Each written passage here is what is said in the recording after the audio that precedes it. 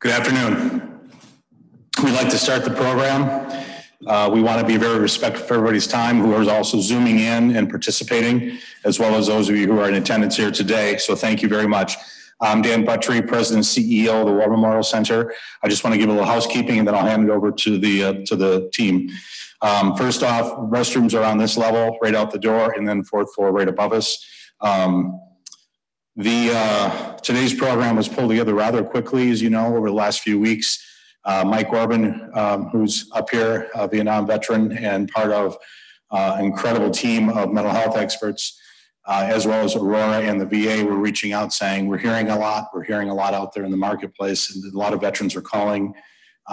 We got to do something. Well, last Monday and today, that's our something.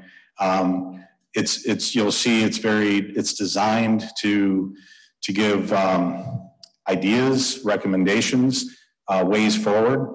And I think you'll find that the team that we've assembled today for this presentation, they're quite powerful individuals and have got a lot to share. The War Memorial Center is preparing to do a series of 9/11 recognition events starting next week. You'll note on the tables you come in, there's a series of activities that are set up. I do want to call this one out. I really encourage everybody, this is something you can do today. Never forget the 9/11 Remembrance Wall. We're establishing an exhibit downstairs in Freedom Gallery. So if you came in off the north parking lot, and this will be a wall where your handwritten notes of I remember 9/11 will go on that wall. It'll be a very powerful reminder. And then that will be on display for a series of, through the end of the year. So I'd like to encourage you to do that. Also, this is something you can do now, is we've identified 5 locations across the state where you can go and visit and see sections of the I-beam areas, Neilsville, where you've got the high ground, because you can do this over time and reflection. And next week, Thursday, Dr. Kalenda, Colonel, retired, he'll be doing a special presentation here. He worked as a combat commander, as a colonel, as well as under the directive of 2 Secretary of Defenses in Afghanistan, working directly with the Taliban. We had this conversation with Chris about 6 months ago, but obviously it's rather timely. And that will be Thursday of next week going into 9/11. And it's pretty powerful. And the topic of that is what went right, what went wrong, and what America should do next. So I encourage you to join us over the next few weeks and participate in that. So we'd like to start, and I'll bring up Sam Rogers. If you could come up, he'll be emceeing this event, multi-tour Afghanistan veteran. And Sam, it's a pleasure. Thank you.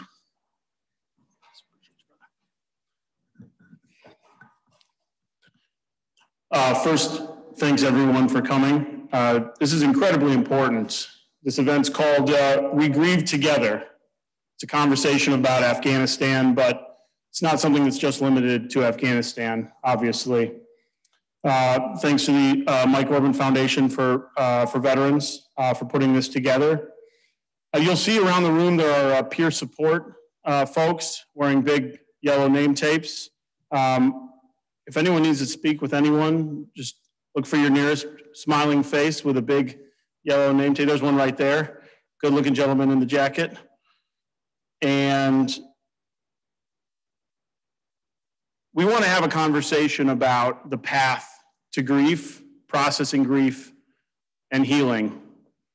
There are a lot of organizations here: Healing Warrior Hearts, Advocate Aurora, Veterans Program, Milwaukee VA Mental Health Division, and the John D. Mason peer support group with the Medical College of Wisconsin. There are a lot of organizations who are invested in supporting us throughout this journey, us being the veteran community. There's not a manual for grief, for processing the pain we feel in different times and places, and when different events happen, whether we're there personally or we see them on TV, places we've been, places our friends and family members have been. And that can be challenging for folks in a community that can learn anything, how to do anything with a -10 manual and an 8th grade reading level. I learned the night before a big mission how to operate a minesweeper, And for someone who's pretty tech illiterate, that was a really nice thing to have. That I could just read this little easy manual, and I could successfully find bombs in the ground to avoid stepping on them. That doesn't exist for what we're talking about today. And that's why it's so important that we have this conversation. It's why it's so important that our brothers and sisters of past wars and military generations are here, because reinventing the wheel is hard. And a lot of folks here have a lot of different pieces to this puzzle. I want to introduce our panel real quick and go from there. Dr. Shelley Amen, up on the wall here, is a Milwaukee native, a board-certified psychiatrist and assistant professor to the Yale School of Medicine and VA healthcare system in West Haven, Connecticut. She focuses on healing PTSD and moral injury, particularly in combat veterans. Dr. Erich Rousch is a current serving member of the United States Army and has been in since 2007. He's served in a variety of positions as an Army officer, now serves as a psychologist in the Combat Operational Stress Control Unit. In his position at Advocate Aurora, Dr. Rousch focuses on treating trauma, moral injury, working with the military population. Dr. Orban is a U.S. Army Vietnam combat veteran and is a passionate advocate of destigmatizing mental and emotional health issues in the veteran community. Is Dr. Burek on? Oh, there we go. Dr. Burek is a United States Marine Corps veteran and Iraq combat veteran, and serves as one of the founding members of the Veterans Mental Health Clinic at Aurora, and works with the Medical College of Wisconsin. Last but absolutely not least, Jason Church, captain, retired, a fellow 2nd Infantry Division brother, Afghanistan combat veteran, Purple Heart recipient, and a tireless advocate for combat wounded veterans health care, and in particular our allies in Afghanistan who we've been trying to bring home.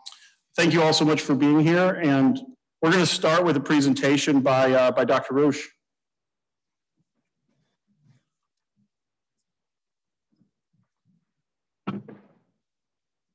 Thank you, Sam, for the introduction. Appreciate everyone being here. Thank you to all the organizations that got this event put together, Dan Butchery, the War Memorial staff, all the organizations that are offering support. Also inviting importance of us being here. You know, the whole title of this is Healing Together, We Grieve Together. We can't grieve together if nobody shows up. And especially I'd like to thank those who participated last week and brought in some raw emotion. You can't heal without having it be a little messy. And today what we're talking about is that follow-on conversation. So we gather here today. That's a phrase we use a lot in our culture. Sometimes weddings, baptisms, funerals, memorials. What are we gathered here today to do? We could look around and yell at each other. We could try to war game and figure out what to do next. But this event was designed for us to gather to heal in a safe place with our brothers and sisters. So when I was asked to do this event, I immediately thought of it like a funeral. We're in a room, gathered together, but this is an interesting kind of grief because we're not out of this situation yet. It's very similar to having somebody who has a chronic illness, was suffering for about 20 years, and then it took a sudden turn for the worse. They're still alive. We have seemingly some control because we're still in the conflict, but we feel very helpless. So how can we even start healing when it's not completely over? It is hard, which is why I think we came here and we're trying to get some guidance. So a little bit about our expectations for today's event. Like I mentioned before, we're not here to solve world issues. That is important, but that's not what we're here for today. You don't go to a funeral to bring back the dead. We're here to heal, specifically together. So myself, the panelists, the peer supports, we're all here to help guide in the hurting and healing process. So how do we typically heal in the veteran culture? It usually starts with anger. That's what we're pretty much professionals at. But the problem with grief is there's a lot of emotions tied to it. Anger, guilt, sadness, fear, maybe loneliness, sometimes even relief that it's finally over and there's less dread, maybe acceptance and moving forward.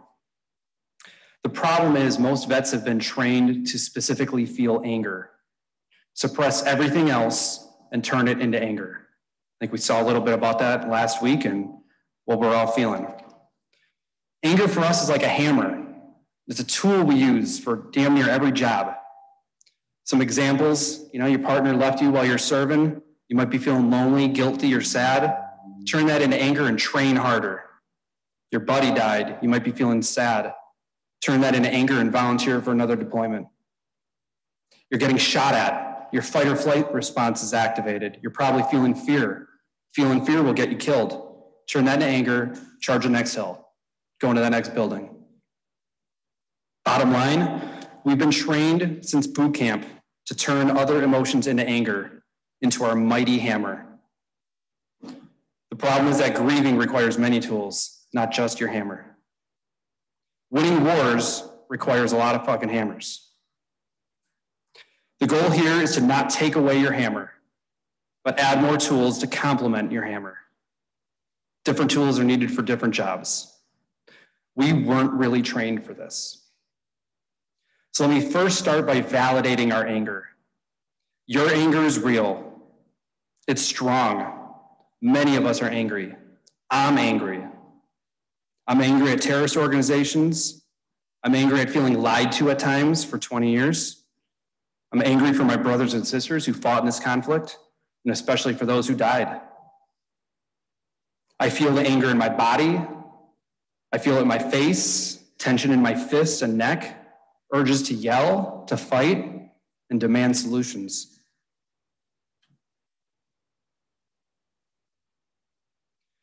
My anger is real. It is valid, and it is also not the only emotion I'm feeling. I'm also sad. I'm worried. I'm guilty about not serving in Afghanistan. I'm hoping we can get through this. Emotions are data. It's a language many of us weren't taught. It provides valuable information to ourselves and other people. It's a tool that's helpful for things like grieving. So what other tools are in your toolbox right now? They're needed for this process and moving forward. So some other tools that might be in your toolbox: sadness. What might be saddening you right now? What have you lost over the past several weeks? Maybe people to death, a part of ourselves, maybe our sense of purpose, maybe our faith in other people. Are you feeling fear? We often feel more fear than we like to admit as veterans. What might we be fearing right now? The lives of Americans or allies? The fear of living a pointless or meaningless life? The fear of an attack, especially with Afghan refugees potentially coming to Wisconsin? Fear of being judged by others about our contributions? Maybe the fear of committing to other causes because those might turn out poorly as well. It reminds me of the quote, "It is better to have loved and lost than never to have loved at all." Loss challenges that quote. When people feel a lot of loss, they sometimes stop looking for new loves. We might be feeling guilt that we didn't do enough, we should have done more. A pit of your gut feeling that could lead to shame-based statements like "I'm worthless" or "I'm not good enough." We might be feeling lonely, especially after expressing anger and pushing other people away. Might have the urge to isolate, a sense of emptiness. We often have strong urges to comfort loneliness in the forms of alcohol, food, drugs, sex, and other means. Being a part of this event today is meant to reduce loneliness too. We might be feeling helpless, which is often immediately followed by anger, especially for our vets due to our training. Helpless, similar to feeling defeated, like your hands are tied, a vulnerable feeling. This is where we often say, "Fuck it." Relief. Some of us may be feeling some relief, knowing something like this was going to happen eventually, and now it finally has, feeling less dread. And some of us may be feeling acceptance, looking at things with a different perspective, letting go of pain that was once held on to, moving forward with a new purpose, a mission or objective, making new connections. These emotions are all normal, whether intense or subtle, present or absent. There is no correct or wrong way to feel. So at this time, I just want to take a moment of silence for us as a united group to just allow each one of us to feel a little bit of what there is to be felt.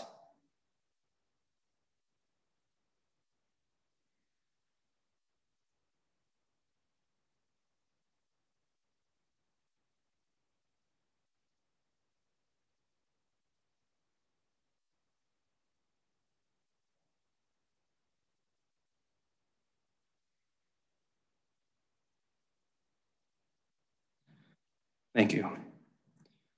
Now I want to talk a little bit about boundaries, our left and right limits. If you've ever been on a range, don't shoot left, don't shoot right, don't shoot the animals. As a psychologist, I help people heal emotional wounds. In order to do that, people need to feel safe. I do that by maintaining boundaries, a start and end time, office space with privacy, maybe some structure to the session. Today, we also need structure and boundaries to help us feel less threatened and allow us to use all our tools. So we've got 3 boundaries for us. Number 1, respect. It's an Army value. We are all feeling different amounts and intensity of emotions. It can make being respectful challenging, especially when feeling intense anger. We all need to commit to being respectful to each other, even while feeling as intensely as we do. We may not be perfect at communicating, but if we all have the intent for respect, that will help today and moving forward. Number 2, topics. Today's emphasis is on healing together. The goal of today is not political bashing, wargaming, solving the world's problems, or strategizing. Those conversations are important and need to be had. Today is not the time or space. Today is about healing or starting the healing process. You don't talk about your aunt remarrying at your uncle's funeral. Number 3, use your tools. This event will feel safer if we are not all swinging hammers violently. Easier said than done, and we may need guidance or reminders, which is what the panel, the peer supports, are here to help us with. I have a 3-year-old at home, and I'm constantly telling her to use her fork when eating spaghetti, use her words when she's hitting her little sister, ask for help when she starts screaming. We are used to our hammers, and many of us are similar to 3-year-olds when it comes to emotions. Use your tools. Some things are also meant for group discussion. Some things are better for one-on-one, talking with a peer support specialist. Maybe better for your partner, your best friend, a fellow veteran, or a helping professional. Use your discretion for who is able to receive your message. So expectations for today, as I stated earlier, today is designed to help the healing process possibly start it. We're not done grieving the second we step out of a funeral, especially if the pain was intense. However, attending and participating in a funeral can accelerate the grieving process. Coming together with others provides us an opportunity for a powerful dose of healing that is hard to accomplish alone. It's why almost every culture, first world or third world, has rituals for birth, relationships, death, and other important events. We do our best healing together. So at this point, I want to transition to our panel and also to our guest speaker, Shelley Amen. Our panel is here to guide us in our healing and to offer perspective, their use of their tools to help us move forward. Their experiences are not yours exactly. We're not pretending to know exactly what you've been through or exactly what you're feeling. Other stories are not meant to invalidate your own, but we attempt to relate to each other and learn from past wounds and healing of those wounds. We won't have time for everyone to share all their hurt today. I encourage you to relate your own stories and pain to the wounds shared through listening. I also encourage you to use your tools through the forms of questions for those participating online, submitting those, or through Dan Buttrey, who's going to walk around with a microphone. What have you lost? How are you feeling? Is there anything that's helped you heal? This is precisely why we have a diverse panel. Some of us are more connected to Afghanistan and may be hurting more sharply. Others have fought in other conflicts, including myself, and may have started the healing process years ago. This is not a competition of who is hurting more. We are all feeling it in our own way. Even if we didn't deploy, even if our service was short, even if we never saw Afghanistan. We might only be hurting by watching our brothers and sisters in arms in pain, and that pain is valid too. So at this point, Sam, if you want to bring it up to Shelley, appreciate all your time.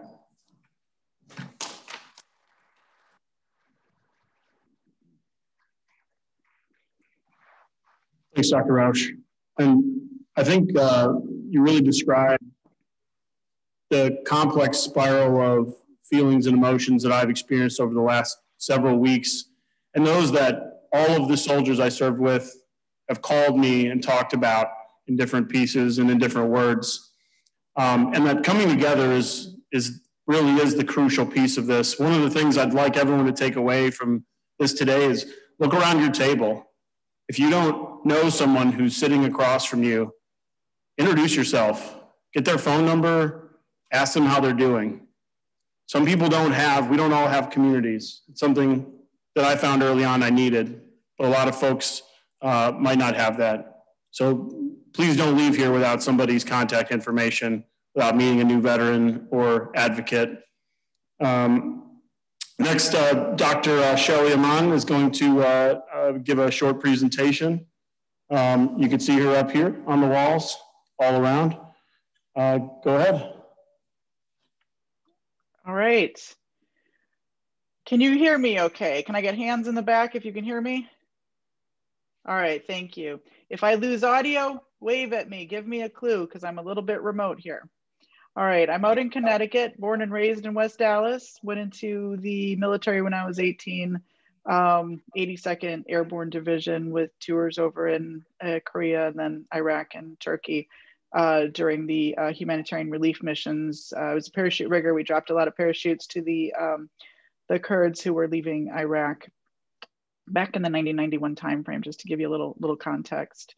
Went on to medical school, currently working at Yale at the VA here. I'm not presenting as a VA representative, but a fellow veteran, a therapist and psychiatrist who works with trauma is really the heart of it. Depression, addiction, all the things related to it.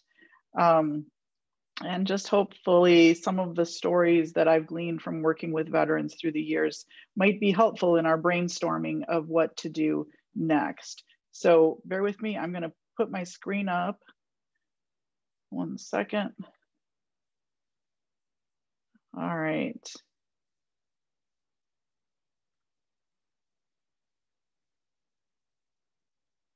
All right, can you see my screen okay?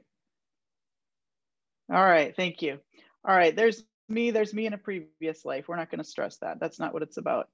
But a lot of people have questions, right? There's questions. We have more questions than answers right now. Some of the questions that we've heard lately was our sacrifice all for nothing? You know, certainly reminiscent of how things felt with Vietnam. How can we move forward as a nation? Some of our reporters have asked us that. What do we do next?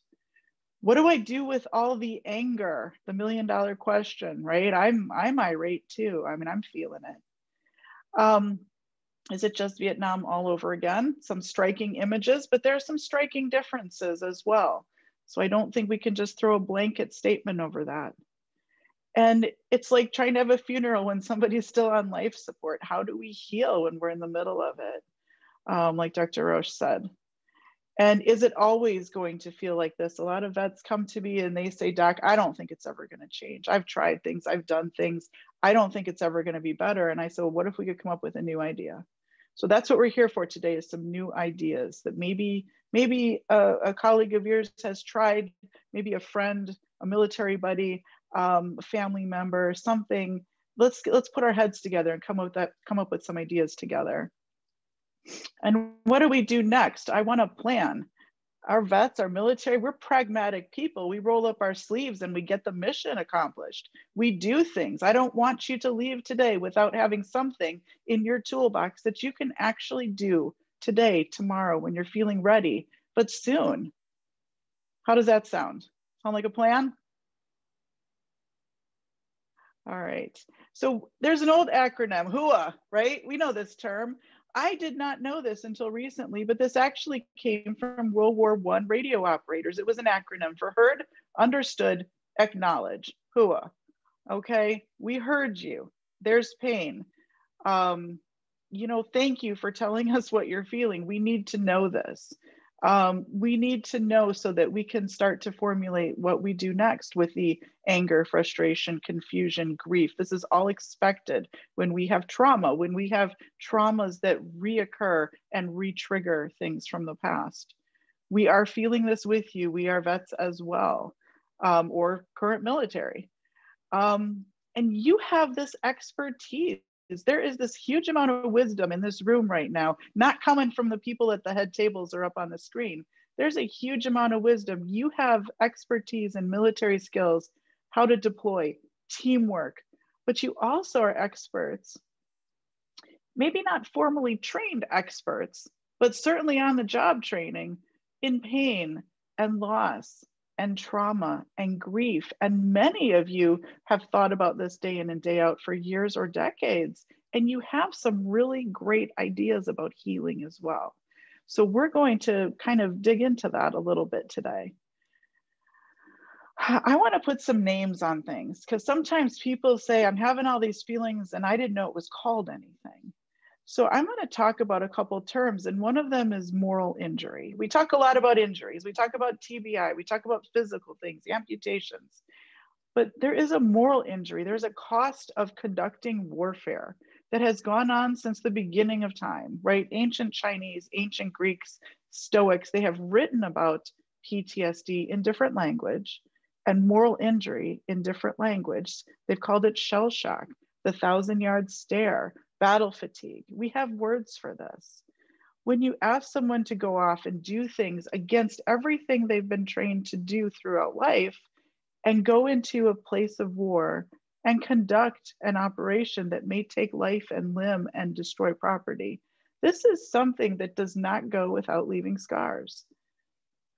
We have ways to make sense of this. We have ways of putting it in the context of duty. We have ways of putting it in the context of we had to stop something worse from happening. But this is something that can hang with us and stick with us. Moral injury, there's lots of fancy definitions, but the one I like best is it's a betrayal of what's right by yourself or someone else in a high stakes situation. There can be lots of ways this happens, from child abuse and rape and combat and buildings being blown up, all kinds of things. Doesn't have to be military, right? But anytime it crosses what you individually feel is your moral true north, that betrayal leaves damage and can leave an effect. So that's one of the terms I'd like you to know, because this is also a wound that we are dealing with. Military or not, wherever the trauma lies, this is something that's often there. Moral injury can exist without PTSD. PTSD can exist without moral injury, but often they go hand in hand. Moral context. I can't sit here in 2021 and make Monday morning quarterback judgments on someone who was in Vietnam or someone who was in Afghanistan 10 years ago. We really have to look at events at the time as what were realistic options for what could be done and not done in the moment.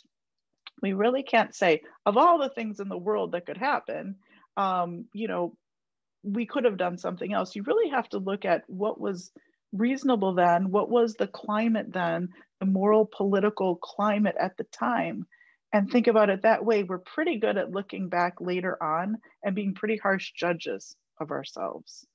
So that's one thing. We can judge ourselves pretty hard because we set pretty high standards for ourselves.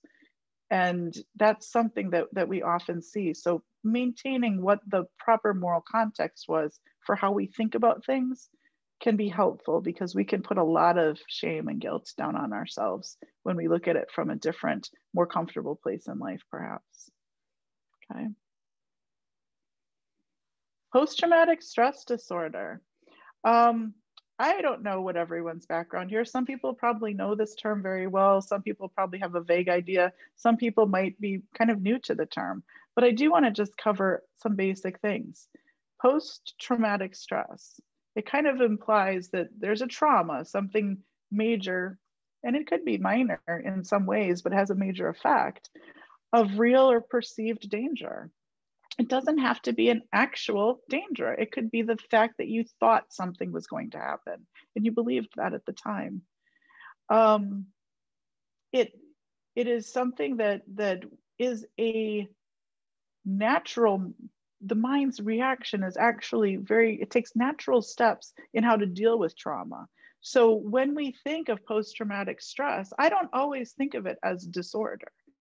I think of it as a pro-survival mechanism to keep you alive in times of danger, right? So if you're sleeping with one eye open, if you're jumping up quick, if you are scanning the room, if you are suspicious of other people's intentions, you know, all of those things are things that keep you alive when there's threat coming at you. So that is not anything abnormal to have those kind of responses. What happens though is when we move out of that context into quote unquote normal civilian life later, sometimes it goes, you know, all those things that were keeping me alive are now kind of getting in the way. Now my wife's saying I'm having nightmares every night and I'm sleeping in the other room, or my mood's low, or I'm really trying to not think about these things that are setting me off. Or, you know what, I don't have patience for anybody. Or I know my kids love me, but I'm having trouble feeling it because I'm feeling numb.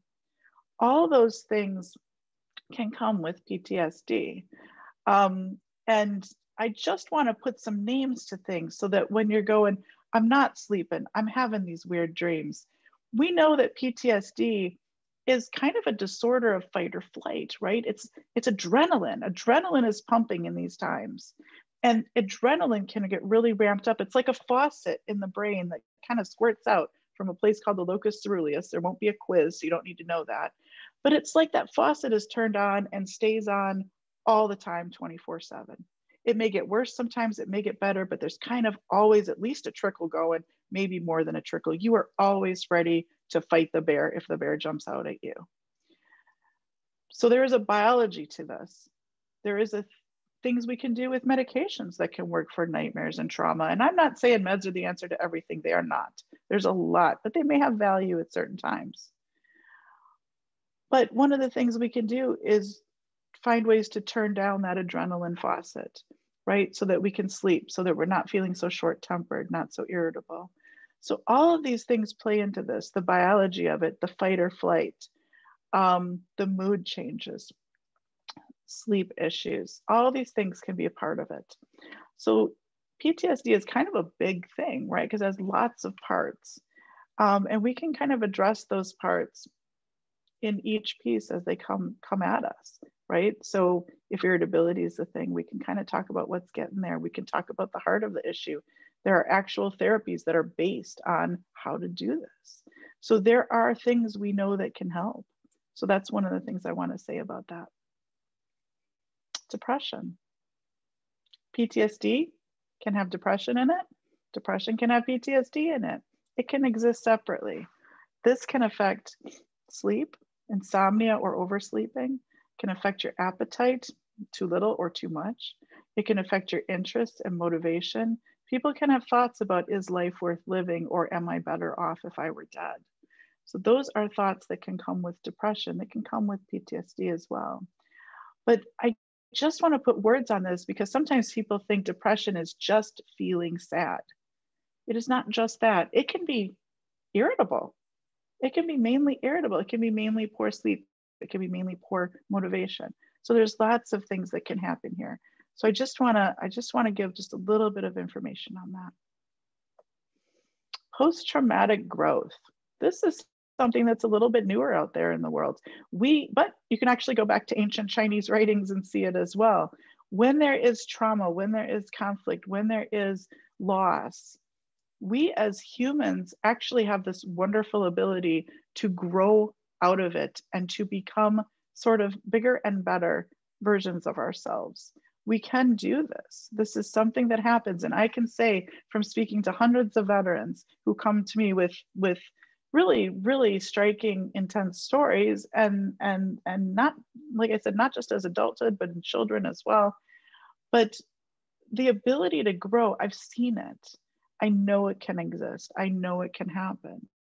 So this is something that we restructure kind of the knowledge. I think we have actually a really interesting opportunity here, especially for our veterans who are further along, further removed from their service, Vietnam vets. You have a wealth of expertise in what it feels like to feel betrayal and what to do with that and how to make sense of it with a little bit more distance and a little bit more wisdom, a little bit more age, that really, I think, would be a huge value. So not only did you experience what you've experienced, and really any veteran who has this knowledge, doesn't have to be Vietnam, but you have this really wonderful ability to grow your story here. It wasn't just that. It's now what it means today and how you can actually use this from a place of wisdom. So I think that's something that we need to think of. There's a positive growth trajectory that comes out of this. Does that make sense? Okay. All right, resilience. This is a word we hear a lot of. We want to be resilient. If I asked each of you in the room what resilience meant, you'd probably each give me a different definition. I like a pretty simple, straightforward definition. I think of basketballs on a wall. If I take a wall 10 foot high and put a bunch of basketballs on there, the first one over on the left is fully inflated. I'm assuming your image should look like mine. It's over on the left. And then the next one is a little bit less inflated. The next one's a little bit less, a little bit less, a little bit less, till the last one is like this pancake basketball that's just sitting there all flat. And if I take a big stick and push them all off the wall, who's going to bounce back? Right? So the most inflated basketball is going to bounce back up. And that's a really, I think, a good analogy for resilience. Resilience is the ability to bounce back to baseline after a stressor or near baseline. So when something throws you off, like, oh, I don't know, the news of the last 3 weeks, you have the resilience to bounce back. And that's what we want to do. So what are things that can increase your ability to bounce back, that can inflate your basketball fully? Sleep, eating right. You know, when you're stressed about your finances, when you're stressed about your relationships, when you're stressed about work, all those things kind of suck away at the inflation of that basketball. So anything that can kind of keeps you feeling like you have, I guess self-care is a word we use a lot. Have good self-care, go to your doctor, get your vitamin levels checked out, all those things that we know can affect mood and irritability and the ability to bounce back. So kind of just making sure that you have all the other ducks in a row so that when you get hit with the big one, you can bounce back. So that's what I mean by resilience.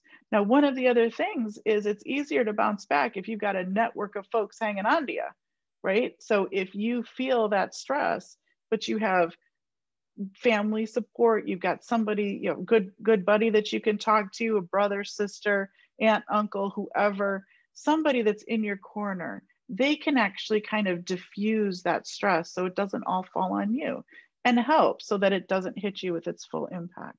So that's one of the things we're doing here today, is increasing that network so that when we're hit with stressors, we've got more ability to be resilient. So strategies, things that you can do. There's a good old sand table up here. So we're doing the planning session, right? Now, obviously, any one of these topics we could talk about for an hour, but we're not going to. We're just going to hit the highlights here. But I want you to know they exist. So one of the hallmarks of PTSD, avoidance and isolation. It's really, really understandable to want to avoid the triggers, the thoughts, feelings, the reminders of the things that are really awful memories. It makes sense. And when you get away from it, you don't feel so bad. But the problem is in the long term, it's not necessarily the best solution. So avoiding avoidance, maybe that's a little counterintuitive, but avoid avoidance. Let's try not to do that. Let's stay connected. Have yourself a battle buddy, a community colleague, comrade, someone that you can count on. There's a lot of vet organizations that want to reach out a hand of support, friends and family, whatever that takes.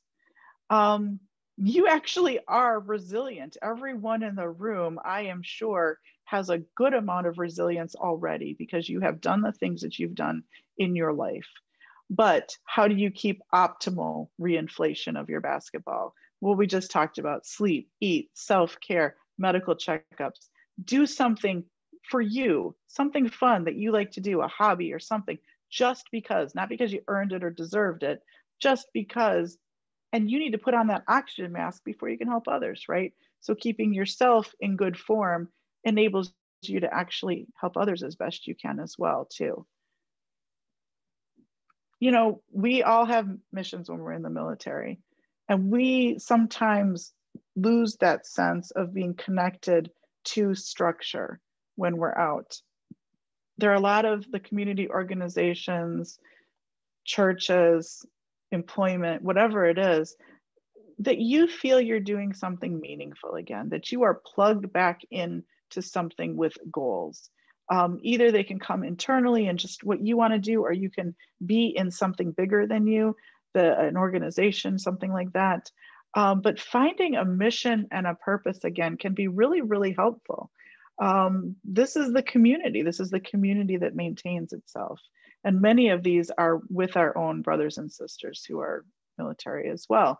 And if not, anything you're interested in, we got guitar, we got horseback riding. There's all kinds of stuff out there that can be done, that can be fun. It could be a goal, could be some way that you can pass on some of your wisdom as well.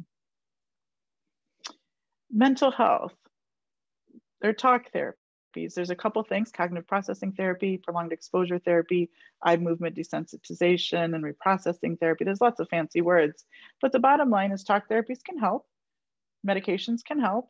We have medications, like I said, for nightmares, irritability, mood, all kinds of things. I'm not saying it's the answer, but I'm saying it may be part of it. And I have seen people get better with that, either for short term or maybe for longer term if needed. Peer support, the vet centers, all of these things to kind of help keep your mental health. There's a huge amount of knowledge that we do have now about PTSD, maybe different than when our Vietnam vets came home. We kind of know more about it, and we're more understanding and accepting of the fact that this is something that we need to work on as an invisible wound of war, an invisible wound of trauma, invisible wound of childhood trauma, whatever the situation is. And you know what?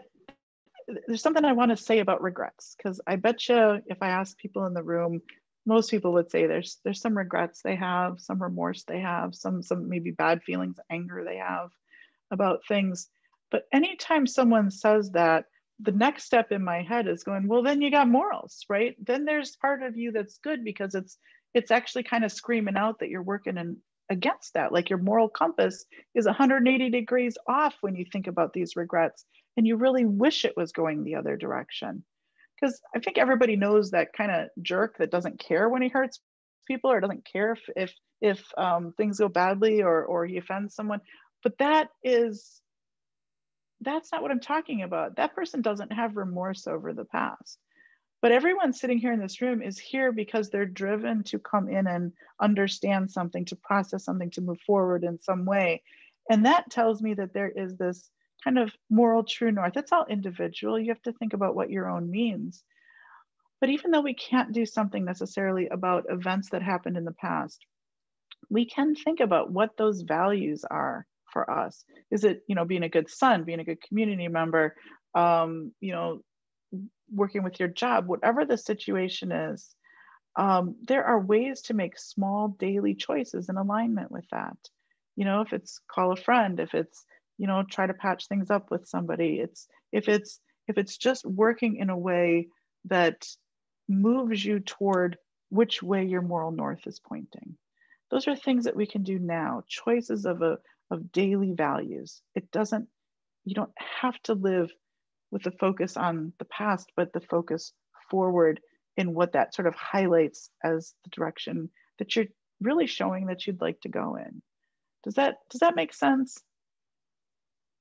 They don't have to be big things. They can be little things that move us step by step closer to who we are. I have vets who tell me, man, after 17 years, I feel more like myself than I ever have.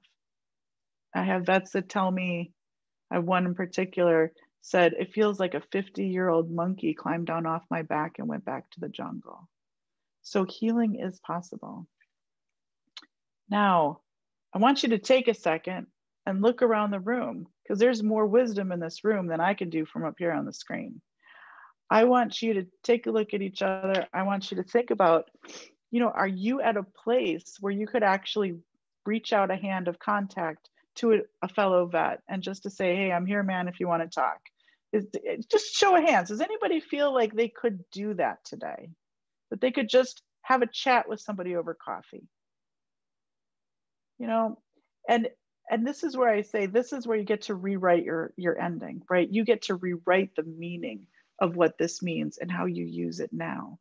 So with that, I actually want to hand it over to Mike at the panel, because I would like to open this up to thoughts and ideas and brainstorming and a little bit of ideas about what has worked for you. Sorry, Mike, I'm going to put you on the spot, but what has worked for you as you are moving forward, as you left Vietnam and came back and moved forward? What have you found helpful? And then maybe we could share some ideas with each other about things that have worked for us. Thank you. Thank you very much. I think what is most important to me is, with this particular event, is not to confuse my service in Vietnam with what's happening when the war ends. My service in Vietnam will always remain what it was in the integrity that it was on the battlefield with the guys that I was with. The end of the war is a completely different topic that has to be handled in a different way. Secondly, that I think the thing that I've learned is very, very important. As an infantry soldier, we're taught what to do when you're ambushed.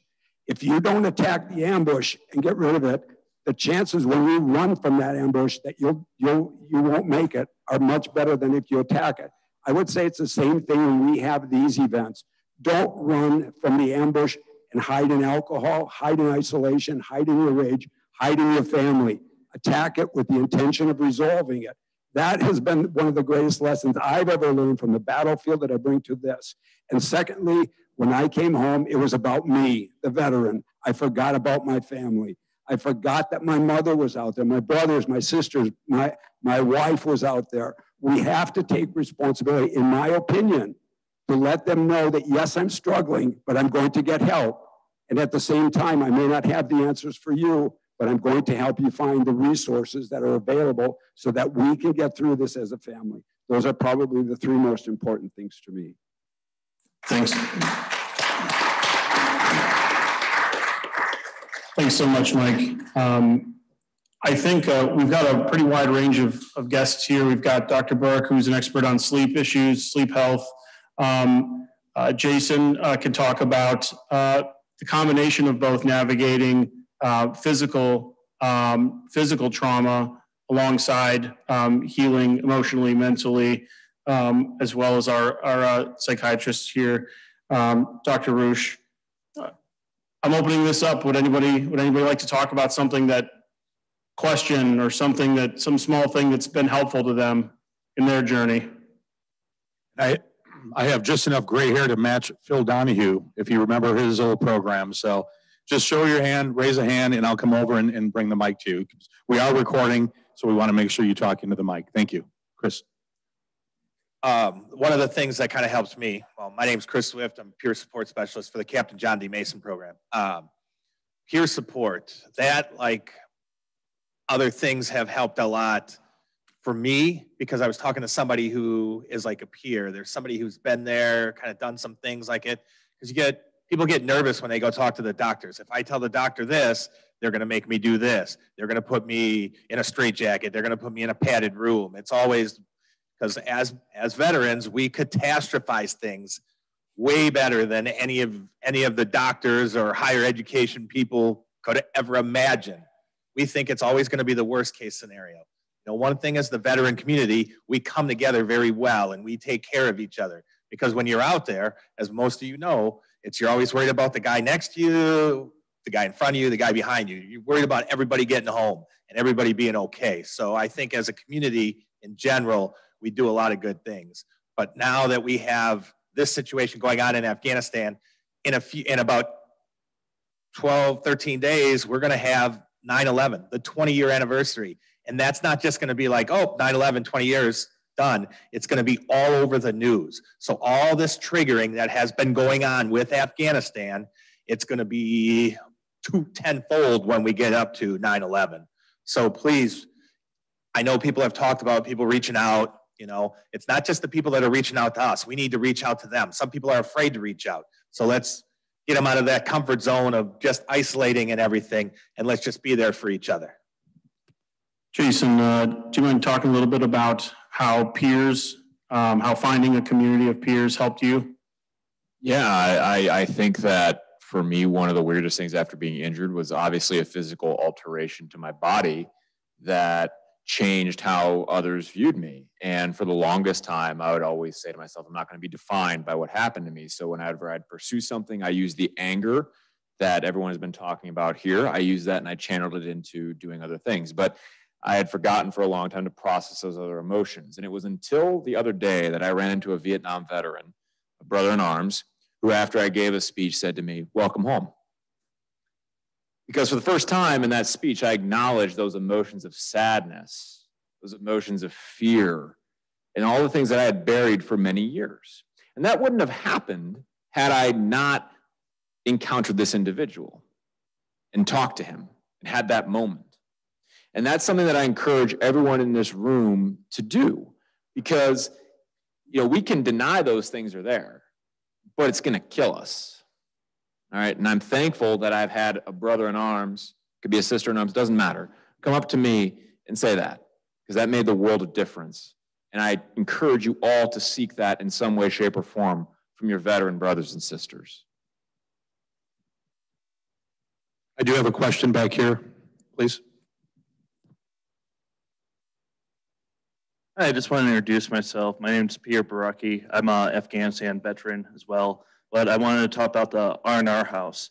We're a peer-run respite for veterans for the state of Wisconsin, and we operate for every veteran in Wisconsin. It doesn't matter what your discharge status is. All costs are free.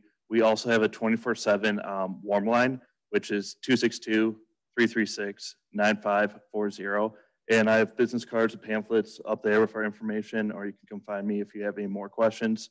But please, I really, everything like Chris was saying with peer support, it's great. It's been helping me out. It helps a lot of other veterans out. Please don't be afraid to reach out to us. Thank you. Thank you. I think the emphasis on network and groups and organizations that are out there, we have quite a few organizations represented here. I know we have some, we're monitoring the chat as well. So folks are viewing in.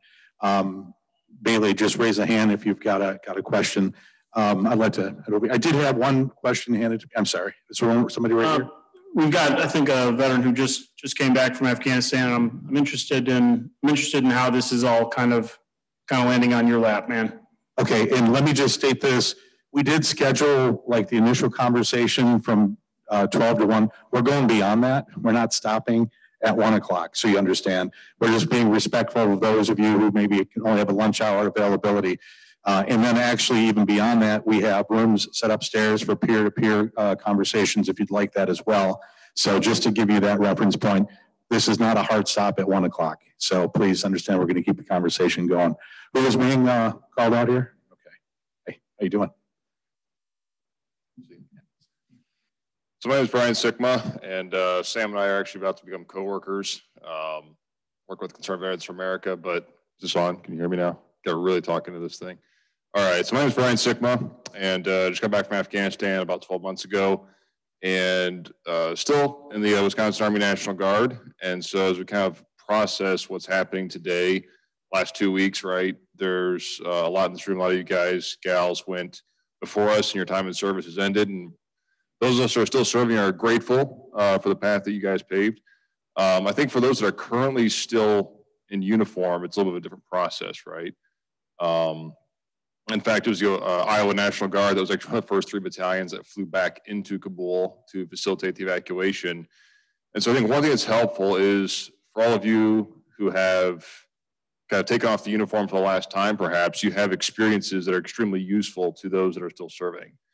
And especially in the reserve component where you have armories spread across the state, you know, and drilling locations for those in the reserves, there's not the same community that you'd have on active duty, right? So when we deployed, you've got that brotherhood, that sisterhood, you're there 24/7, you do your 14 months total mobilization time between train up, deployment, you come home, and then it's 1 week in the month, right? And we know that that's probably gets a little stressed more with COVID. There's other mobilizations and activations that come.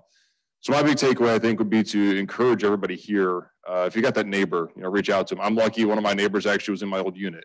He deployed right in front of me. He switched battalions. He deployed first, and then I went second. So we're able to support each other and to reach out to each other, but definitely use that time, use this time as a chance to interact with them and to let them know you're thinking about them. I know for me, interacted with a gentleman who's a Vietnam War veteran. It was actually the Sunday that Kabul, I guess, kind of fell. Super useful, right? Because here's somebody that had been through, you know, a lot more action than what I saw on the tail end of the Afghan war.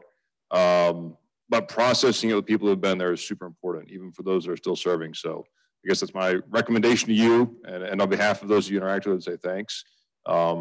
Just give them a thumbs up, invite them over to coffee, hang out with them, and just be there for them because, you know, they're still ready and ready to go for the next round. But they need to know it's okay to be frustrated, right? Just because you're still putting that uniform on, you're still able to be mobilized for a disaster like we have down with the hurricane or anything else. That doesn't mean you should entirely suppress, you know, your emotions, your thoughts, your feelings, and processing that with somebody who's been there before is super important. Excellent. Thank you, Brian. I've got to go back here to get my readers. Yes, my readers. It's a hard realization. This one was handed to me. And as I prepare to say this, I want to reference the War Memorial in partnership with the Medical College and Dr. Berger recently secured a grant where we'll be running a statewide public service announcement, which will kick in probably about mid-September. And it's going to be focused on veteran suicide and firearm safety. And in fact, we're working with some of the creative teams here today who's helping us with that program. And so this was done in collaboration with the War Memorial Center as the primary partner. But the key message that's being built around that is reach out and be there. And that's a key element that the VA is taking nationally, but just it's the same thing, Dr. Amen, Dr. Rousch, and the panelists, and I know Dr. Burek, you've mentioned this before, it's just making yourself available to these individuals. And that's going to be really a main theme of also then having lists and information and resources available. And this isn't just for the veteran, if I may emphasize that. And the Army used to stomp our foot, right? When they're making a solid point, it's the family members, it's the loved ones. I learned that more pronounced when I was doing the Fisher House, Wisconsin project. It's the families and it's the loved ones that surround that veteran who have that ability to get in. Curtis was one of our original board members on that. It's the family members in the network that help you to it. So this is also targeted towards the loved ones. This is a community of healing of what we're doing. So I do want to read this and maybe the panelists can respond to this. It doesn't help the healing process when now our military community refers to the past 20 years as failure. We need to look at some of the positives, such as no terror attacks against us. And I will throw this back to the panel, and please, it's some of the messaging that's out there that's probably not helping with this. I think there's a lot of confusion, but would anybody like to address that? Looks like Dr. Amen has her hand up. So please. I do. So this is actually what I'm thinking of. I'm calling it the Vietnam projection. We're taking Vietnam, we're projecting it forward into Afghanistan and saying, just like that, we're going to write this off. But I want to stress, even though there have been these striking images comparing the Saigon evacuation and things like that, I want to really stress something that's quite different about this and why I don't view it as a failure. The Afghan people have had 20 years of, it's a generation that has been raised under a different context, of a different idea of what freedom is, of a different idea of what women can do, different idea of what a government looks like. And we can't really sit here at this moment in time and know what the future is going to show of the trajectory that they will take it in. Now, they have a responsibility here to kind of run with the ball. We certainly want to do what we need to do to keep folks alive.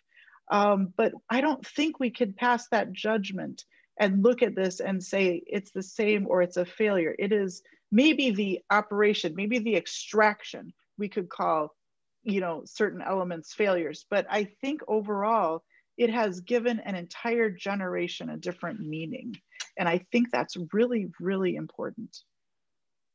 This is one of the issues that I've probably been talking about the most since over the last few weeks as Afghanistan has kind of gone pear-shaped. It's critical that we seize this opportunity with this conflict to demand that the talking heads, politicians, military leaders, separate these different conversations. The general foreign policy, military strategic planning is separate from the execution of this withdrawal from Afghanistan over the last 2 weeks, which is, both of those are separate from the individual service and sacrifice of every man and woman who put on the uniform and went over there to do their job and to bring more Americans home safely. And I think that's something that didn't happen in past conflicts, where these were all conflated as one political talking point. And it's so crucial that we separate those conversations so that we can have them constructively and productively without adding harm to the veteran community, which is exactly what that has done historically. I'd just like to add to that. You know, as human beings, we like to think that we can just make meaning of our own life and purpose just by ourselves, but other people's opinions matter, whether we want to or not. I got a lot of kids at home, and when they bump their head, they look at me. When they color a picture, they look at me. Did I do good? Did I do bad? And so exactly what you're saying in this question is, when we get messages that what you did was a failure, it impacts us. I mean, it does. Now, we can try to minimize that with techniques and talking your battles on your left and right, but it does. And I think you're right, like that, it takes a toll. It's like a body blow after body blow. And we have to acknowledge that we're taking those body blows, and we got to do something about it, right? Because it does have impact. I'm seeing a lot of nodding heads there. Chaplain.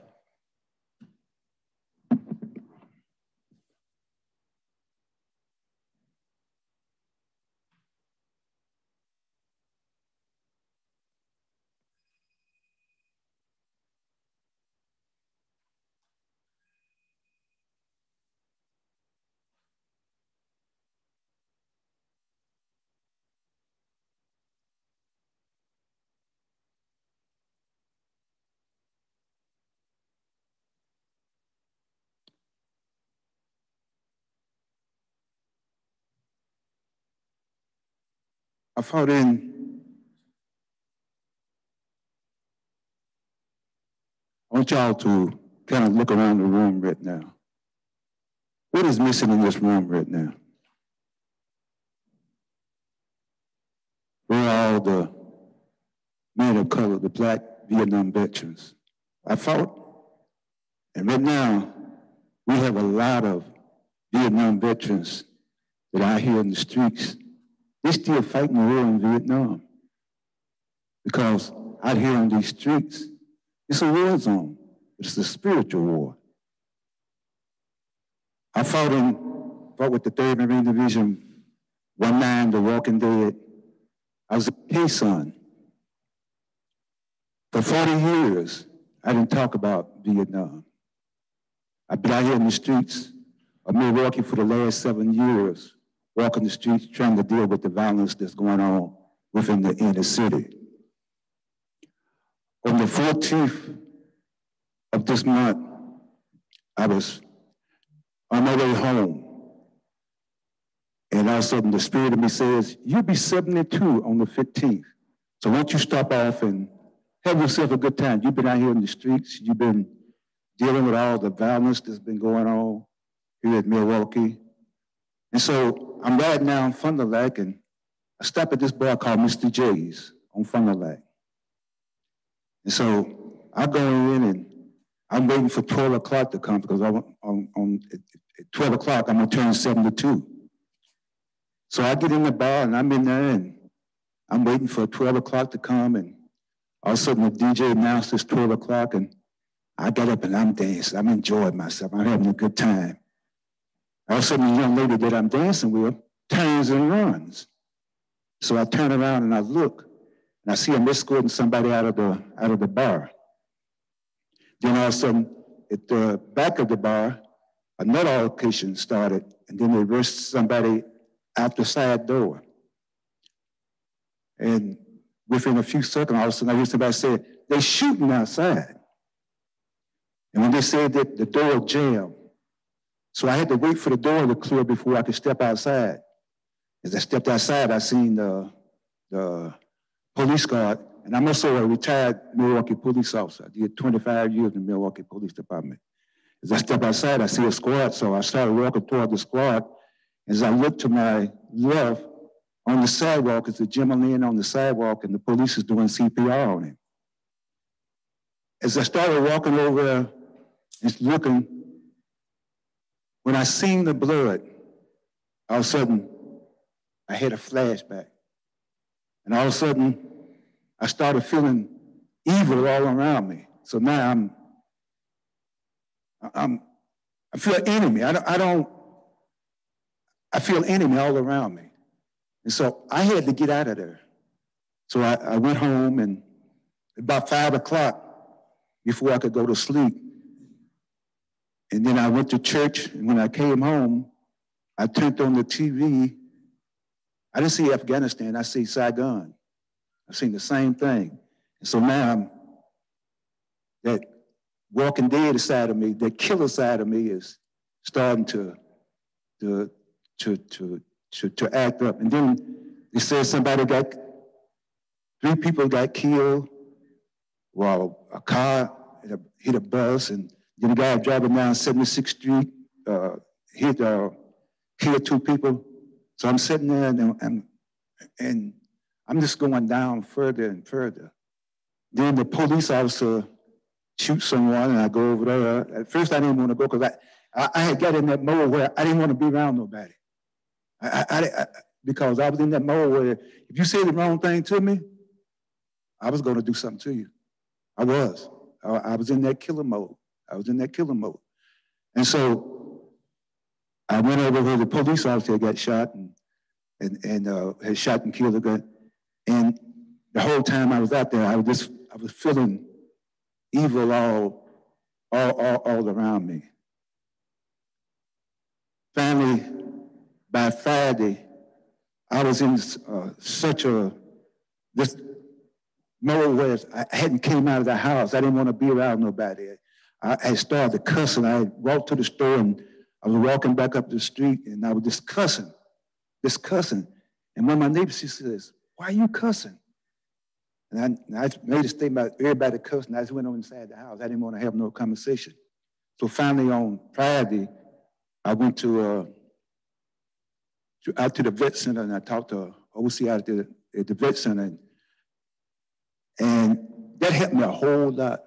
Then I went back Tuesday of last week, and I had another conversation with me. And right now, the only one of these people that's going to help the Vietnam veterans, and even the Vietnam veterans can help the Afghanistan vets. But the only person that can help a Vietnam veteran is another Vietnam veteran that's already been through it. It'd be like this. A woman could sit down and tell a man what it's like all day long, what it's like to have a baby, and that man been ready to comprehend. If you ain't been in war, you haven't fought in war, you haven't fought in a war, that person ain't gonna be able to relate to what you're talking about. They're not.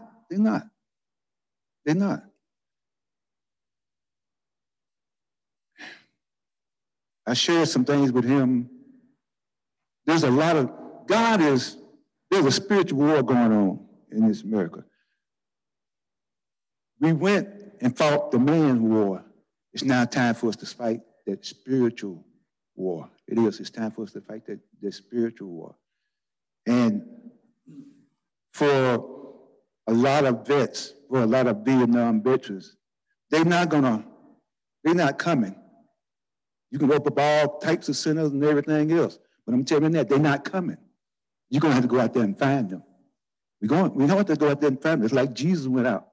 You can't build a place and wait for them to come to you. You got to go to them because they're not coming. I'm telling you that they're not coming because they're still living in a war zone. At nighttime, I live on 61st and Capitol. Sometimes 2 or 3 o'clock in the morning, I think I'm back in Vietnam. Pop, pop, I'm hearing gunshots, you know. And that's what's going on with a lot of people that's living in the inner city. They're living in a war zone. Living in a war zone. I woke up this morning and heard about a man hammered a 12, our children. The children and our babies and our women are dying in this city. I want to acknowledge you sharing your pain with us and your story.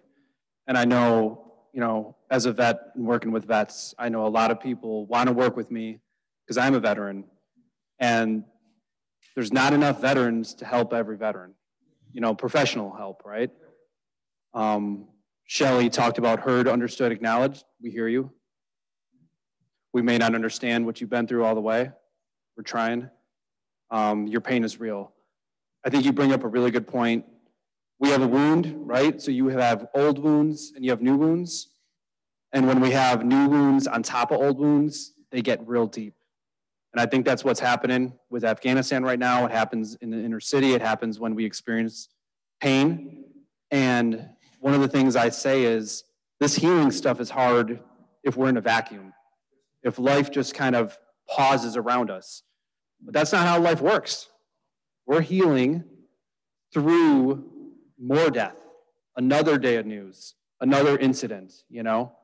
And that's what makes this stuff tough. And I think that's why a lot of times we need a guide, we need a battle buddy, we need a partner to help with that. Because when we're alone at the bar, right, we are vulnerable. We're very vulnerable at that moment. So I appreciate your story.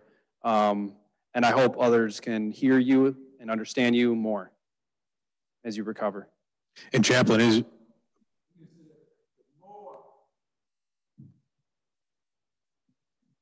what is going on with a lot of vets? They haven't got that out of them. What they did in Vietnam, a lot of them still feeling guilty. I was feeling guilty for a long time because I was with an outfit that we was killers. There was a bounty on us. You can tell you, there was a bounty. They wanted us dead. And on March 27th of 1968, when we came out of that perimeter case, this when they almost, I got hit 3 times with the AK-47. I spent 13 months in the hospital. I spent 6 months in a cast that came off the hill and went down there. For 9 months, every 4 hours, I was getting morphine. So, you know, and so for 40 years, from 1968 to 2008, I didn't talk about Vietnam. I didn't. I didn't want to. No, I stayed busy all the time. And this thing, I stayed busy so much that I didn't have time to think. When you out, you think a lot. And a lot of this stuff started coming back to you. So a lot of guys are feeling guilty about what they've done.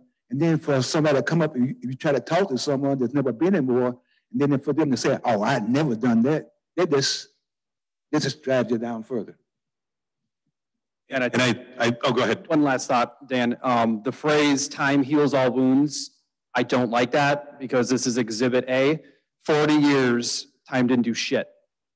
Time is helpful to heal, but it's not the only thing. I see Mike Orban nodding his head there, fellow Vietnam vet. We have a number of Vietnam veterans in here as well. I just want to make sure when Mike and Greg reached out to me 4 weeks ago, this was before the significant collapse of what was going on in Afghanistan. Mike called me and said, we're hearing through the vet centers, they're getting calls from around Wisconsin from Afghanistan veterans saying, this is an issue. And so we started talking about trying to do something like this And we were talking about, you know, maybe mid-September, let's get through 9/11. Well, when everything took a sudden turn on the ground, mission dictated what we needed to do, right? Those of us military types, situation changes it. And so that's why we reacted quickly. But the interesting thing was it was Mike, and what I'm hearing with the chaplain here and the other Vietnam vets who are in the room here, they're saying, we've lived this. We've done this already. But here's the thing, and Dr. Amen, goes back to your point of resilience, getting that mission, having that mission, and that's what I love about this. It's the connection, generational, Vietnam, Afghanistan, GWAT. That's so important because it's also, if it's helping you, it's helping us. It's helping the community. It's a positive step forward. And I think the question that we had that was on in the chat section, which it references is celebrate recovery through a local church. And of course, not all healing is done, meaning, no offense, Dr. Rousch, Dr. Amen, right? You guys do an incredible service, but also faith and other channels. And I think that's part of what you're seeing here. I heard this morning, by the way, one of the main groups that's been established by Fort McCoy, which is where the Wisconsin refugees are going. It's through Catholic Charities out of La Crosse. So my understanding is they are the designated NGO that's currently working with the command at Fort McCoy in that group. So again, here you go, another faith organization is doing that as well. So does the panel, would you like to remark on this? And so it'd be a combination of the faith organizations and the collaboration and part of the healing. So go ahead. You know, I think one thing is that there are so many different groups that touch on different activities and communities that could be tailored to, that are tailored to the things that veterans or an individual might already be interested in. The path to healing for me was an accident. I had to take an art credit at University of Wisconsin-Milwaukee, and I ran into Jim Tass, a Vietnam-era corpsman who did theater classes and was part of a theater group for veterans that helps veterans. They put on Shakespeare's military plays and they tie in your story into Shakespeare's military plays so that other veterans in the group help tell your story for you. And for me, that was the thing. And I don't really like theater very much. I don't care about art. But that was the thing. That was the thing that I was able to say something out loud through a group that I had never said out loud in 10 years. And so it could be any number of these different things. You know, there's art, there's equine, there's lifting and fishing and rucking groups, any of these things. There are so many amazing things out there, but it's important to try them. And sometimes we might sit back and be like, oh, it's art, that's weird, I don't want to touch that. But it's worth trying these things to find these tools that will help us individually break through some of these barriers. The group you're referring to, I think, is Feast of Crispian. Is that correct? We're actually going to be working with them for the PSAs for the statewide campaign we're going to do because they're veterans who have gone through and struggling with PTSD, and they're actually going to be part of our talent that we'll be working with. So again, you can see here is the collaboration, the groups working together, but also if they can do Shakespeare on stage, we're not going to give them a lot of lines, but we know they can hit the marks on camera and do a 15-second ad because it's an awesome. Hi. I just wanted to share one thing that I didn't see on the table and that I want to encourage people to think about as a mechanism to help with trauma. And in particular, gardening is what some people call it. Agriculture is what some people call it. But whatever it's called, the concept of growing and putting your hands in the soil, or maybe not even in the soil if it's hydroponics, but it is a huge, huge benefit for dealing with trauma. And there's a lot of opportunity for veterans and the intersection with agriculture.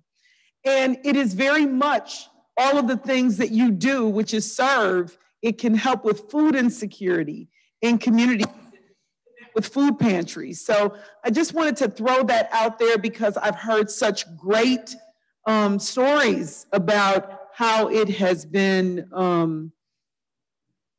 transformational in people's lives. And so I just want to share that as I leave out. God bless you all. Thank you. Yes. I know we have some equine therapy here too. Do you, I mean, anything for the good of the cause? Of course.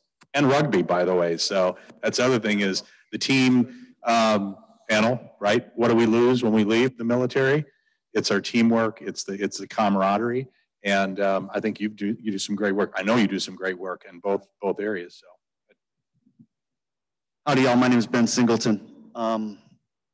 Yes, I'm using a variety of strategies to help me maintain my mental state right now, from the vet center to equine therapy to healing warrior hearts.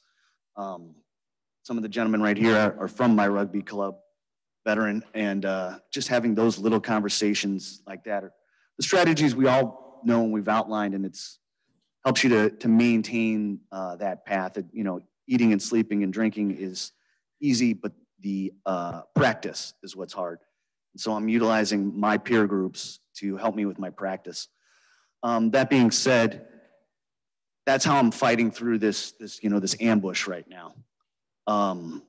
What I'm concerned with is we're coming through an ambush, and as Chris touched on, we're going into a pitched battle with 9/11. And I'm racking my brain on new things we can do, new strategies, how we can touch people that maybe we're trying to get people to start. There might be guys that are ready to start now, and how we find those guys. I have a concept, and if anybody wants to talk to me about it afterwards, I'd really appreciate it, and because I could use the feedback of this community. But I'd like to do something the morning of the 12th to support any veteran that might be in crisis that night, that they know they have something to do in the morning. We can reach out and find that individual that morning. This is just a rough idea, and I appreciate all context. Also, if anybody is interested in equine therapy, you can talk to any of us, and we'd love to tell you about it. The thing about working with a horse is it's not a cat or a dog. It's a prey animal. So they have to learn to trust you. It's a big animal, and you can't kick it. It'll kick back. Thank you very much. Yeah, I grew up on a hobby farm. I'm doing air quotes because if you put hobby and farm together, that just means you do a lot of work and don't get paid to do it. But we had horses. Never heard that one, huh? But we ate great. We can. But my sisters all had horses, and they put me on one once, and it bucked me off onto the barbed wire that was down below, and I think I was 10 or 12. But something you said, and it's actually going to be in my remarks this month, September, for our 9/11 reference. I met Gordon Haberman a few weeks back. He's from Kewaskum. If you know that name, his daughter was in the Twin Towers. It was her first day on the job, and she was calling her fiance when the plane hit. And Gordon said, as a recovering father, it's about 9/12 when they ask him as a grieving dad, because it's what you do now, what's ahead, and what legacy do you carry? And I think, panel, if you could reference this, and sorry, I get a little emotional. Surprise. It's what are you going to do? And I'm going to challenge everybody here. I know I'm only supposed to be Phil Donahue right now, but I mean, we're recording this. We want to make sure we get this out to other groups so they can see this is just an idea of what we are trying to do. Is it going to be perfect and solve all the world's problems? Probably not. But I tell you what, we're trying. Essayance and the engineers, let us try. If you've never heard that, that's the Army Corps of Engineer motto, essayance. Just let us try. Let us just try to make a difference. And I think I'm seeing it in the room here and what you're doing with equine. And I'm sorry to cut you off, but I wanted to say this earlier. I'm not suicidal at this moment, but I know where that lives in my head. And I know where I could be on the 11th, and I know what booze can do to me. And I think we all know that nasty feeling. And yeah, I'm afraid going into it myself. And that's something else I wanted to say, that, yeah, it happens to me too, and I'm not afraid to admit it.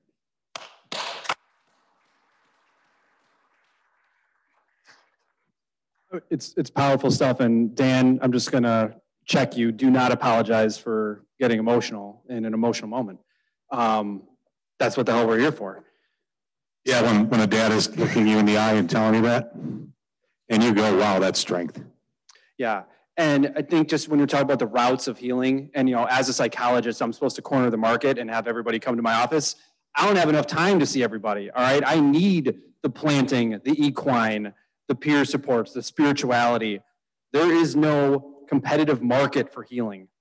There is a wide amount of things. So don't think you're doing it wrong when you do Feast of Crispian or anything like that. Plant seeds and let one of them take hold. I mean, that is what you got to do. I see Dr. Amen had her hand up as well. Yeah, I just have a flurry of things going on in my head right now. One of them is my great grandmother said, when the troubles of the day are mounting, put your hands in the soil. So gardening also is something that I enjoy. And I know a lot of people do get that. So that is very valuable advice that you heard from our friend here today. To our chaplain, who shared these really heartfelt comments about his world and experiences, I want to say, first and foremost, it may be an imperfect home, but welcome home. The gentleman who told me the 50-year-old monkey climbed down off his back and went to the jungle was an 87-year-old Vietnam veteran. And he had nightmares every night for 50 years. And after we did some work together, he was in a different place. And he said, Doc, I didn't want to come back to my appointment because I don't want to talk about this stuff. But I haven't had a nightmare except for twice in the last month, which is different than the rest of my life since Vietnam. Something is working. So there is hope. It is not fair and equal for everyone. And there are people really, really struggling. And, I'll share here too. Today is the birthday of my Green Beret fiance, 3rd Group 18 Bravo service in Tunisia and Haiti, who died in a plane crash. So that is one of the things I'm feeling today. And part of my mission, one is to say this is kind of, I'm doing this in honor of him. But another thing is to say my mission is that you are right, chaplain. There are people still in the jungle, and there are people still in the desert, and they are walking around amongst us. And it is our job to welcome them home and let them know that they can start their life here again. So to the panel, and again, we're not cutting this off at any point. We want to continue this, but we are coming up on 1:30 Central Time. And so we want to make sure that we're being respectful for everybody's time. I guess I'd like to throw to the panel just because you're all dealing with this, right? From each of your own perspective. What's your next step forward? Thank you, Dan. I think one of the most important things in my experience was this whole thing of stigma. I've listened to Jason, I've listened to Sam, I've listened to so many people. This stigma is created by people that have never been to war. And we wear this for so long. My father was World War II, my brother's a paratrooper. I'm not going to show the world that I have any weakness, any cracks, that I have not upheld my responsibilities as a man or a soldier. And it's the biggest line of crap I've ever learned in my life, and I fell for it. If we stop and think, as infantry, so whatever your MOS was, could we have gone to war and seen and done these things and not have these responses? That's what's always gotten to me. And because we have these responses, we in the community understand them, and that's where we can come together and do one of the most important jobs that I think we have to do, and that's get rid of these goddamn stigmas.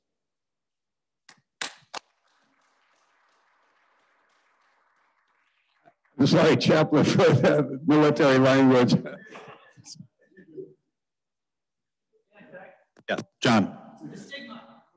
On here, John, we're recording, so we got to get you on the mic. I'm a Vietnam vet, and I know some of the Vietnam vets here, so I'm talking on a big thing. We walked around and we came home and we didn't talk to people because people didn't want to talk to us. We're not treated very well by our country, but I'm going to throw this out to the Iraq, Afghanistan vets. One of the things that validated us was the Vietnam Wall in Washington, D.C. The day that thing went up, we became good veterans again. And so you guys start thinking about it. I know there's a lot of pain and healing, but down the road, We've got a Vietnam Memorial out here. You got space for you guys. It gives you a sense of purpose and mission, and it's duty, honor, and country. You can honor those people that have served and died there, and you can honor your service. So please, please think about doing that once we get over this immediate thing. Yes. Thank you, John. Absolutely. And I appreciate from the bottom of my heart every single thing that we have, all these tools that we have, the GWAT generation we have because you guys and gals fought for them so that we wouldn't have to go through what you went through. And I think sometimes that gets lost. So it's always important for me personally to bring that up.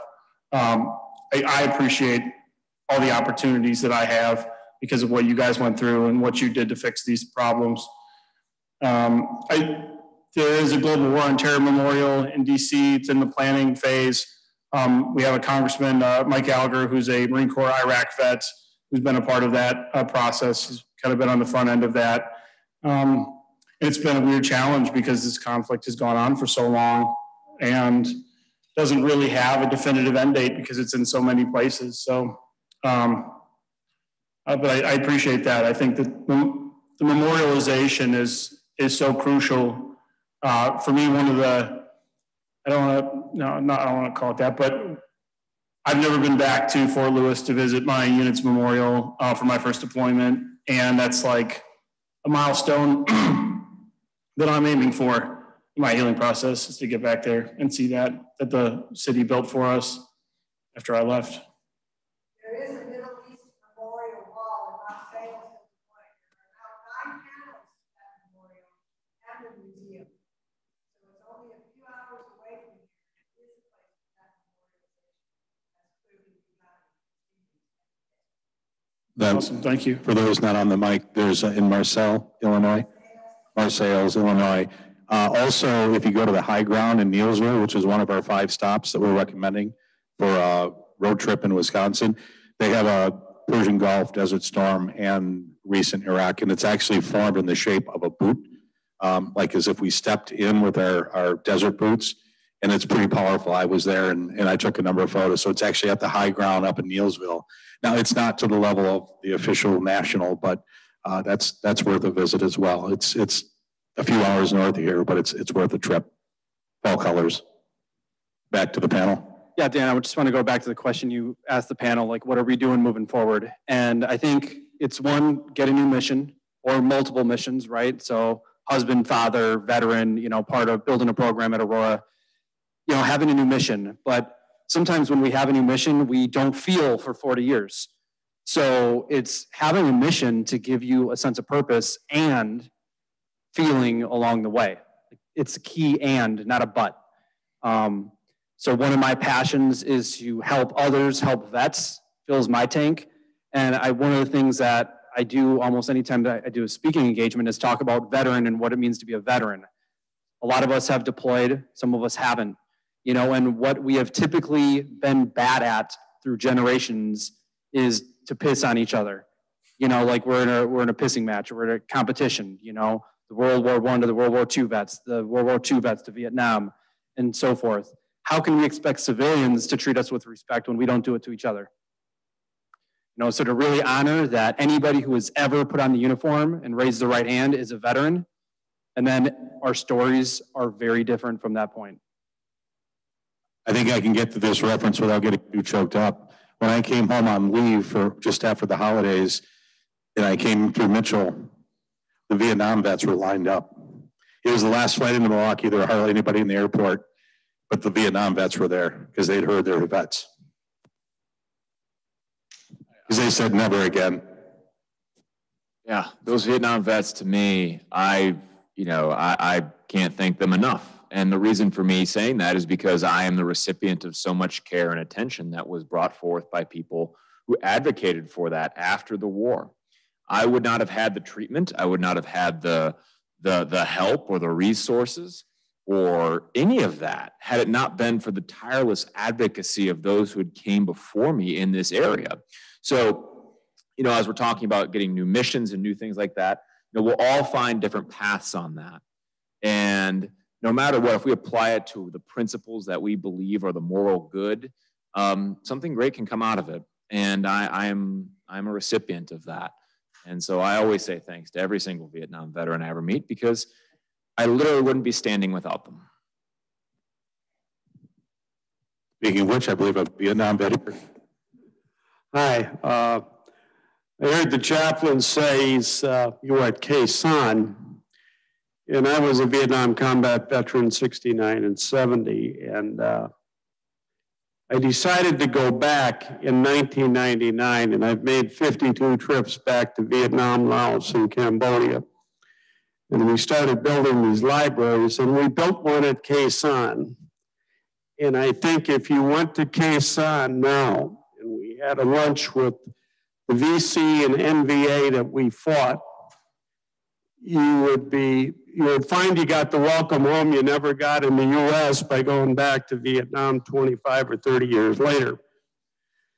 That leads me to the other thing you just mentioned. When I was in college, a professor said to me something that has always stuck with me, and that is, this is the success story that I believe Afghanistan is going to be.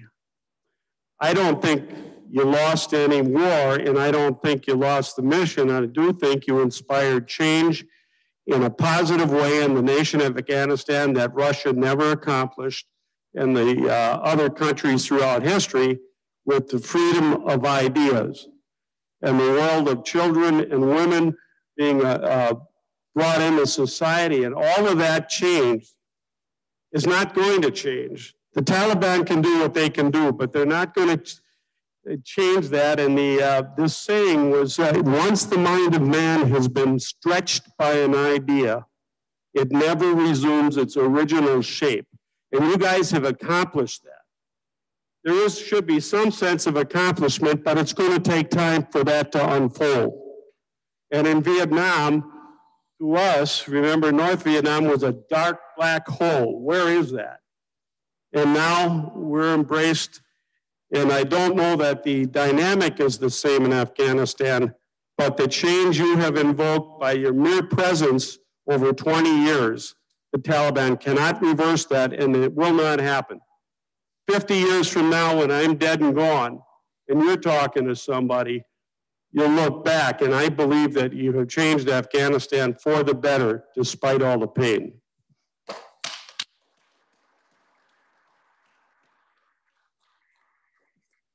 Thank you so much. And again, thank you everyone for coming out today. I hope you've taken something good away.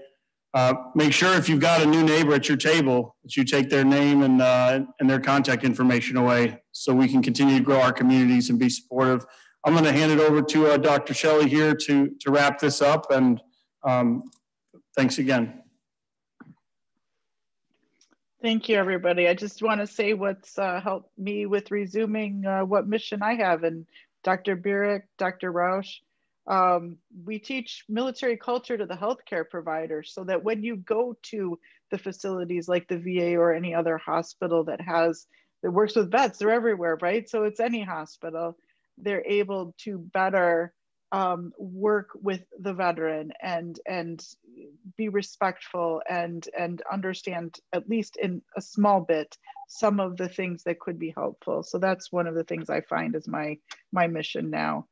I think it's so important to distinguish the war from the warrior. We can have our opinions about the war, but it does not reduce the honor of the warrior. That honor, that loyalty, fidelity, these may be catchphrases, these may be on flags and banners, but these are very, very real for us. And we feel them deeply. So hang on to that. I want to just end with saying this is tough stuff. This is difficult conversation.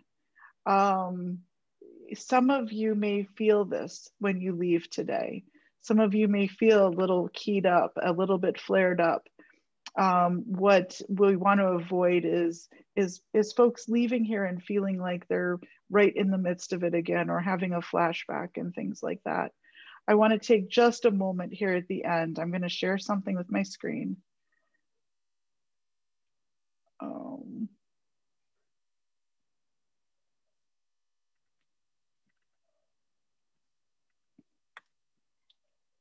Sorry, let me get to the last slide here, sorry.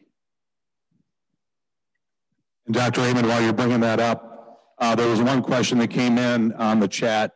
It talked about the civilians. So what can civilians do? If you could just touch on that as well, I think you could get some Sure.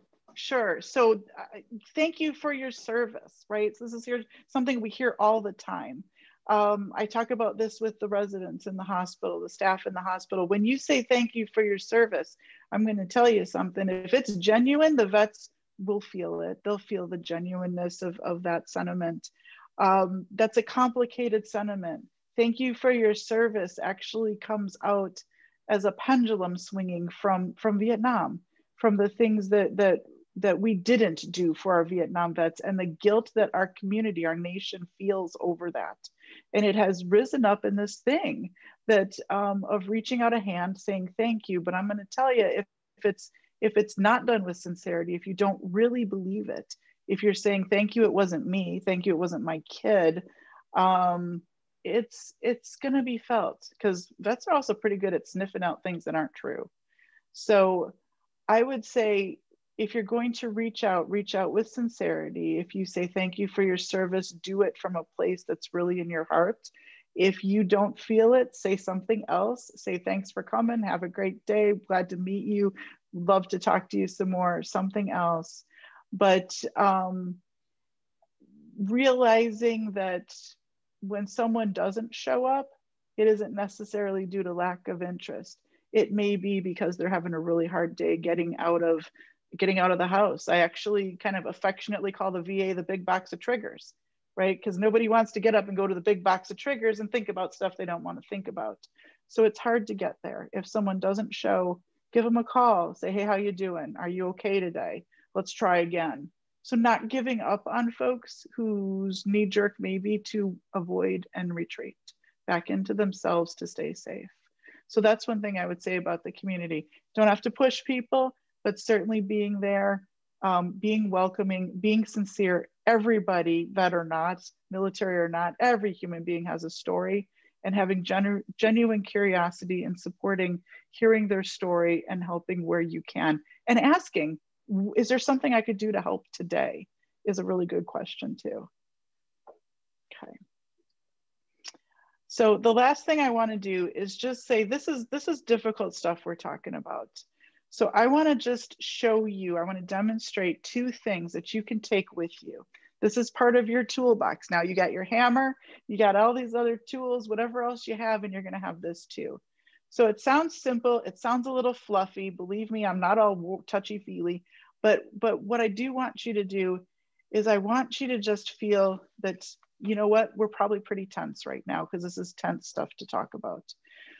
So I want you to just do a little deep breathing. The reason behind this is when we have fight or flight, the opposite of fight or flight is rest and digest. The two systems in the human body cannot operate simultaneously. So we can kind of bring ourselves down from fight or flight into the more rest, digest, calm mode by doing some things. One of them is to focus on our breathing and slow it down using our belly muscle. So I'm going to show you this. You can do this anytime, anywhere, any place. Nobody needs to know you're doing it. Usually takes about 10 breaths in and out. So what you do is a 4-count breath through the nose, a 4-count hold, and a 4-count pushing out open mouth with the diaphragm, with the belly muscles. If you're having any breathing trouble, shorter breath, feeling dizzy, you can certainly just reduce that to what you're comfortable with. But I'm going to show you, and I'd like you to do this for about 5 big breaths with me. So in through the nose, 1, 2, 3, 4, a hold, 2, 3, 4, and out through the mouth, 2, 3, 4. And I want you to just do that a few more times. 1, 2, 3, 4, hold, 2, 3, 4, and out with the muscles. Okay, a couple more times. I'm just going to be silent and let you do that.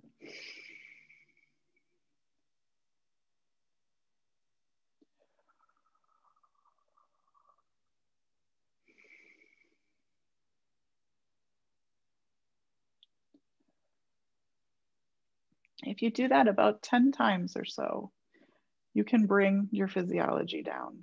So that's one thing I want you to try. Maybe try it later today. Try it when you have a quiet moment. Try it if you're feeling a little stressed. The other thing I want you to do is something called grounding. Grounding is bad if you're a C-141. Grounding is good if you have lots of trauma memories and reactivity. So this is something I would like you to do, because some of us may feel like our minds are spinning and going to a lot of other places that we remember right now. So what I want to do is kind of bring us back into our own bodies and our sense of here and now. So what I want you to do is just, you can close your eyes or leave them open, whatever you're comfortable with. But I want you to feel where your body is touching your chair, the back of your legs, your back, your arms. I want you to feel if the chair feels hard or soft. I want you to feel your feet on the ground. I want you to feel your clothes touching your body. We forget about that after a while, but feel your clothes. Okay, if you're wearing glasses, are they on your face? I want you to feel the temperature of the air in the room. Okay. I want you to listen. I want you to hear the sounds that you hear in the room. Okay. And with that, I want you to come back into now, into your body here and now. Take another big breath. Okay. And with that, we're going to go to our next step. We're gonna finish the formal part of this, and I'm gonna hand it back over to Dan and lead us to what the next things are we can do.